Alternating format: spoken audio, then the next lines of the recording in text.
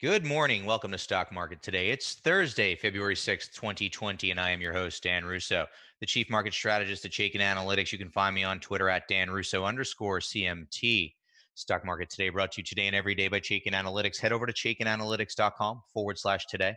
Sign up for a free email where I get a lot of the content for this show, as well as give you daily stock ideas to consider, and it hits your inbox every trading day before the market opens. So U.S. equities finished higher in Wednesday's trading, with the S&P 500 closing at a new record high on the heels of a strong ADP payrolls report. Energy and financials led to the upside, while REITs were the only sector lower on the day. Treasuries were weaker, with the curve steepening. The dollar was stronger on the major crosses. Gold finished up 50 basis points. WTI crude had a nice rebound yesterday, settled up 2.3% after closing below $50 a barrel on Tuesday. And as we get to the desk this morning, futures are pointing to a higher open, up about 30 basis points to get us going on a Thursday morning. Asian markets were solidly higher overnight, with Japan, Hong Kong, and Korea all up over 2%, while China gained more than 1.5%. European markets are gaining as well. Treasuries are stronger. Dollar is flat against the euro and the yen. Gold up 40 basis points.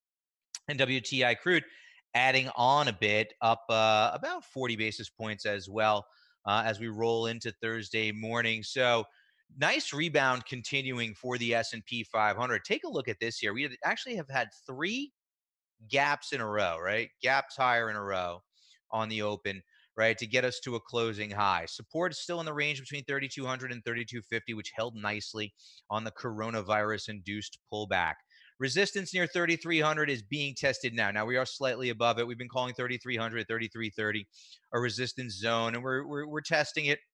We'll see if we can continue to push through here today. The RSI is holding in bullish ranges, and the one thing that we are going to start to hear about from people who want to take an overly bearish view or a bearish view in general is the fact that the new high yesterday was met with a lower high for now for the RSI, right? So should we roll over from here and pull back to test support, people will highlight this negative divergence. I'm aware of it. I'm paying attention to it. But for now, right, I'm going to defer to the price trend, the fact that support held, the fact that momentum couldn't get out of bullish ranges on the pullback, and also the fact that Chaikin money flow remains bullish. So the indicators continue to line up with price for now from a trend and momentum standpoint. I am aware of the divergences, and you will see them if you look at pretty much anything that was making a new high yesterday. There's likely a divergence because the speed of this new high, right, against something that looks back over 14 days, obviously is going to create a divergence. We're going to keep an eye on it, see if it develops into anything else. But for now, we continue to stay the course. Bullish stocks and leading areas of the market when they are oversold with bullish money flow. Taking a look at our market in a minute now. Stocks gap higher for a third consecutive day. Breadth metrics improve with the index this week. Global stocks rebounded from key support.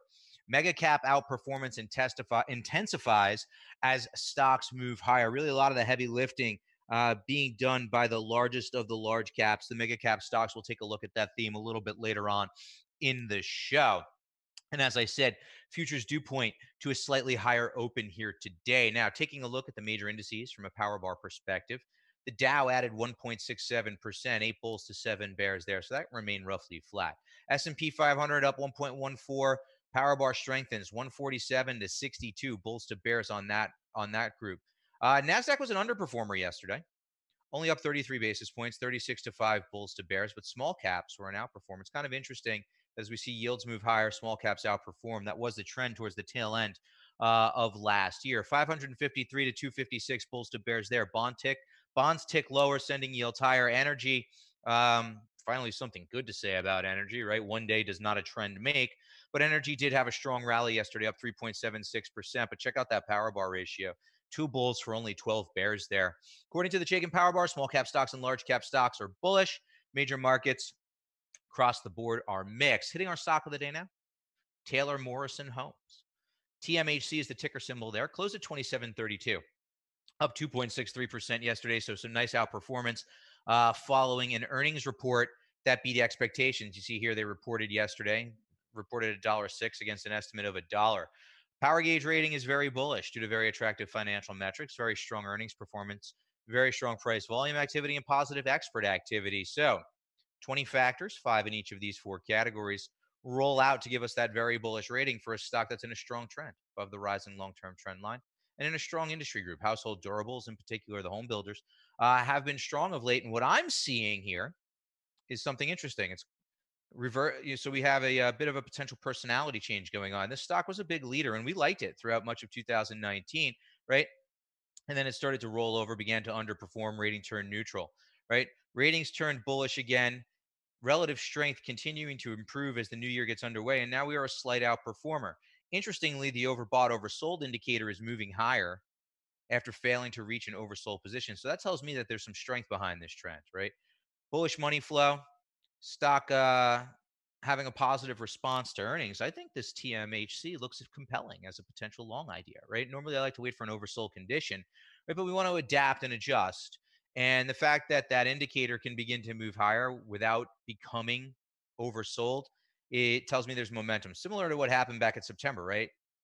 Indicator pulled back and then began to move higher, setting the stage for a strong move from 24 to $28. Could a similar dynamic be at play here? Yeah, potentially.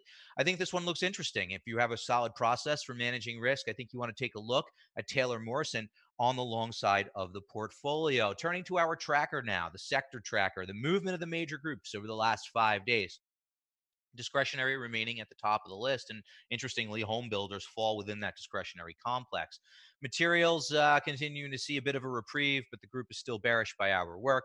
Financials hanging in as rates have started to tick higher a bit again. We're going to see a lot of volatility around the financials if rates remain in this range that they've been in for the past few months. If you look at the 10-year yield, been trading between 1.5 and 2% for the past few months. So that back and forth there obviously going to have an impact on the financials, also going to have an impact on the bond proxy REITs and utilities, which you can see have moved towards the bottom of the list as rates have backed up over the past couple of days. Technology remains a leader as well, and we do like to see that. Middle of the road, healthcare, staples, industrials, energy, utes, REITs, also positive over the last 5 days. The only group that's lower is Calm Services. And now we've had some names that have come under pressure of late, right? Facebook and Google, in particular, big names within that group that may be weighing on the relative strength here in the near term. But it's the only group that's lower over the past 5 days. So we've had this strong 3-day rally, and we're seeing a good level of participation. It is Thursday. It's when we look at market breadth. So we will take a look at some of the breadth metrics a little bit later on in the show. But first, our industry in focus, right? We've been talking about healthcare a bit.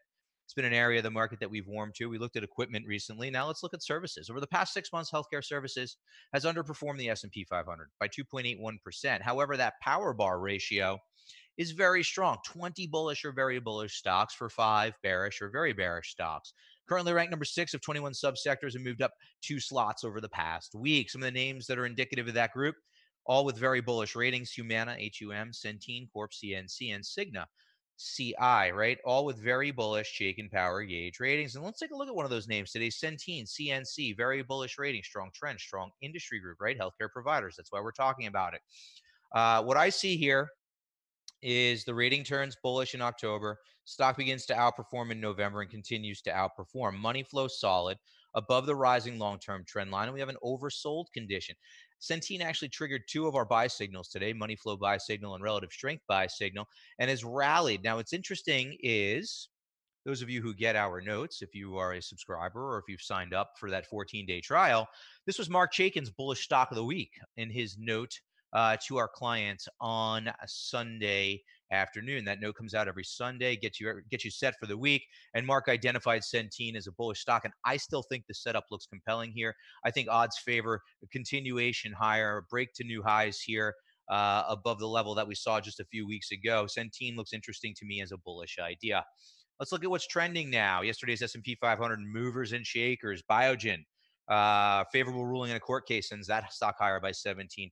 Coty up 14.5% following their earnings announcement. UNM up up a little over 9.25% following their earnings report. Capri CPRI earnings sent that stock higher 8.3%. And Concho rallying with that big spike rather in the energy complex yesterday. Loser side of the board, Ford's earnings take a 9.5% out of that stock. Revenue miss at Seagate hits it for 7%. Take Two announced an executive departure. 4.86% to the bad side. EPS and outlook way on clock yesterday, 4.21%. ServiceNow didn't see anything really company specific to drive that stock lower by nearly 4% on the day. Let's dive into market breadth.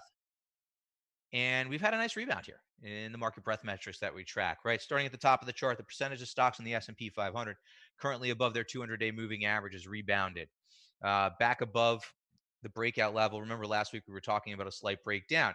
Now we maintained a position that said a healthy majority of stocks were still in long-term uptrends, right? 60% is the mark that we watch here. We're back towards 80% now, right? So from a long-term perspective, a healthy majority of stocks still remain in uptrends, and we've regained the breakout level, right? We don't really start getting concerned here until this metric starts to break below 50. Now, what about the more intermediate term? Well, the percentage of stocks in the S&P 500 currently trading above their 50-day moving averages has rebounded as well. Back up to 68%. So a healthy majority of stocks trading above their intermediate term measures of trend, if you will. So that's a nice rebound to see there. Likewise, we don't show it here, but even on a short-term time frame, right, the percentage of stocks trading above the respective 20-day moving averages also rebounded from 44% last week to 65% this week. So across time frames, we have what I like to call a healthy majority of stocks in uptrends, right, based on this metric, right? So that's breadth confirmation to the price strength that we've seen. We haven't seen the kinds of breakdowns in this metric that would lead us to believe that this uptrend is ending. Obviously, we watch for it and write about it every week, but we're just not seeing it yet. It's not there. Even look at the advanced decline line at the bottom of this chart, right? Ticking to new highs yesterday with the S&P 500 closing at a new high yesterday. So we have breadth confirmation across the board that the trend remains in place, and it remains in place across time frames, right? So if you're looking for a reason to be bearish, I don't think breadth is the reason to do so. Now, what about global markets?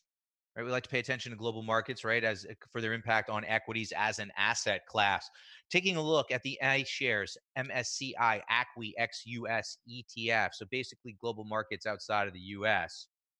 Right, coronavirus induces a pullback similar to what we saw in the US. The pullback tested a support zone similar to what we saw in the US, and we've subsequently rallied higher, similar to what we're seeing in the US. We're above the 200-day moving average, and what's interesting to me is that on this pullback, RSI could not become oversold, right? Never hit an oversold level as it did down here, right, in the past. So that tells me that there still is some momentum behind this move higher. What we'd like to see now is a continuation higher on the RSI into bullish ranges, but similar to what we looked at the S&P 500, right? The speed of this move over the past 3 days has caused a negative divergence here. So like I said, you're going to see it on a lot of charts that you look at. Now, when thinking about where to overweight your equity exposure, I still think it makes sense to be overweight equities in the U.S., right? Taking a look at the bottom of the chart there, you can see the ACWX relative to the SPY continuing to trend lower after breaking support. So if you're thinking about where you want to allocate your equity assets, I think you want to favor the U.S. I understand, wanting to run a globally diversified portfolio, but I think the bulk of your stock exposure should be in the U.S. as long as this trend line is heading in the southwardly direction. Finally, mega caps doing the heavy lifting. Here's MGC, the Vanguard Mega Cap ETF.